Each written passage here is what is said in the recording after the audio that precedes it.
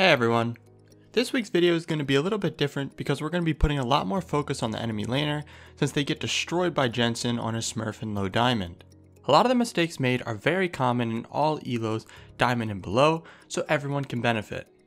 Also, we're going to have the scoreboard up so you can see items and CS, especially since items played a bigger role than usual in this game.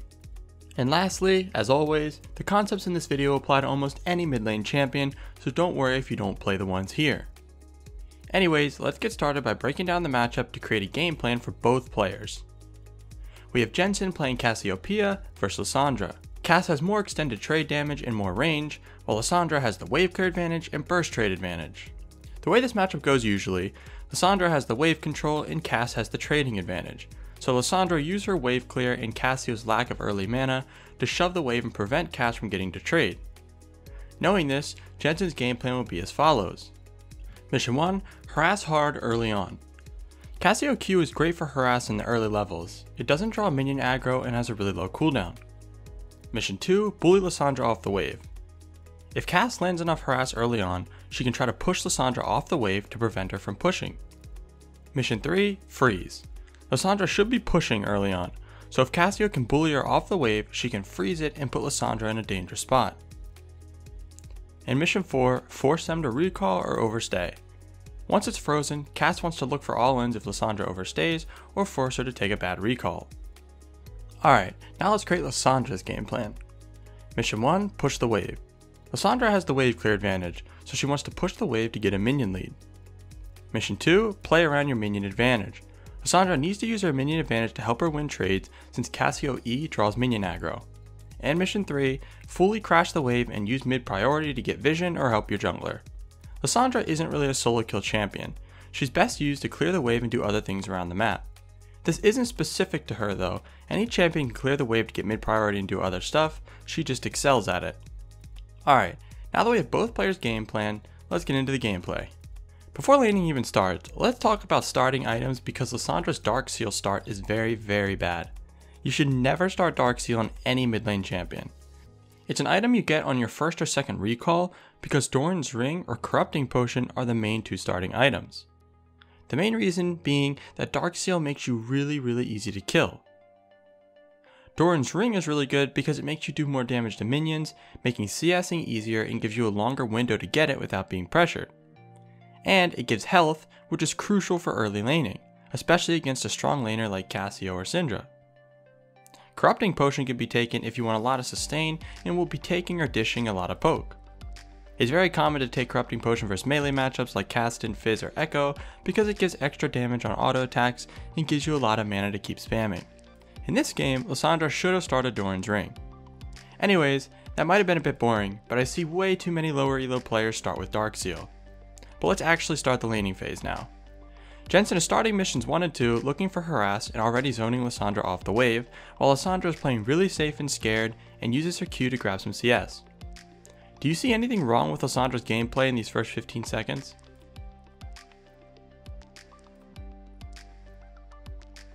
What she's doing is one of the most common mistakes in lower elos. We want you to try to think about what it is, as it will happen all throughout the lane, and we'll come back to it later in the video. Moving on, Jensen collects his own CS, waits for Lissandra to go for a last hit, and uses that to make it easy for him to land his Q. Then Lissandra continues to run, giving Jensen the opportunity to use his range advantage to hit another Q. Jensen now has full control of the lane and is pushing, meaning Lissandra has failed mission 1. Jensen waits for Lissandra to go for another last hit, and lands another easy Q for more harass.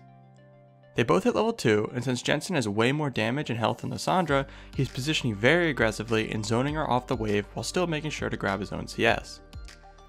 Jensen takes this time when no minions are low to go ward since the lane is going so well. He knows he's going to keep playing aggressive and doesn't want to throw his lane to a gank. His jungler is top river giving him vision, so he puts his ward on bottom side. When he gets back to laning, Jensen does the same simple thing that he's been doing, using Q on Lissandra when she goes for a last hit. This time, Lissandra is way too far up, giving Jensen a window to all in. And on top of that, she actually runs toward Jensen to use Q before running away, which lets Jensen use Ignite and 2 more E's for an easy solo kill. After that, Jensen shoves the wave in and recalls while Lissandra TPs to lane.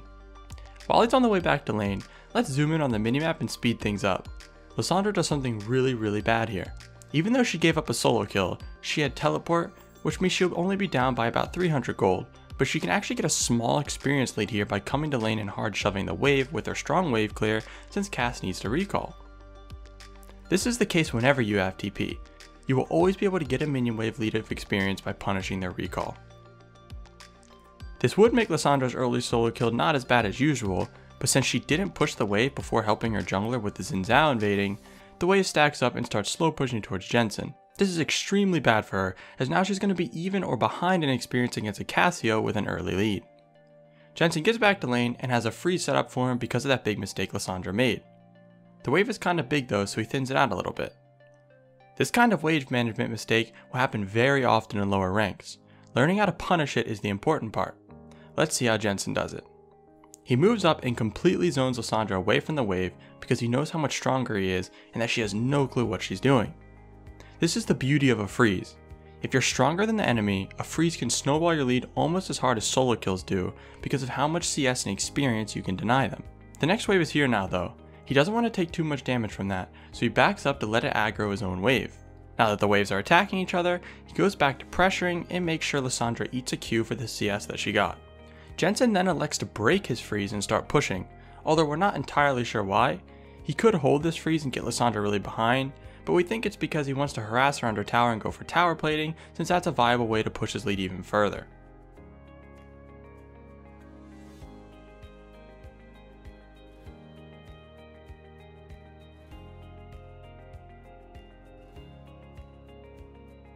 He stacks up a big wave and crashes it on the tower. Then he harasses her every time she goes for CS, just like before, dropping her to 40% health and no potions left.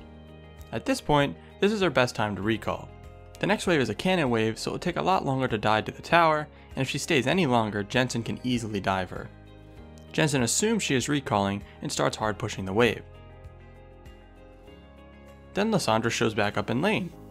This is obviously trolling really hard, but remember this is Diamond and 99% of players would be losing lane this hard and I have no idea how to handle it. But, as expected, Jensen flashes in with his ult, easily kills Lissandra, but dies to Zac jumping over Raptor's wall.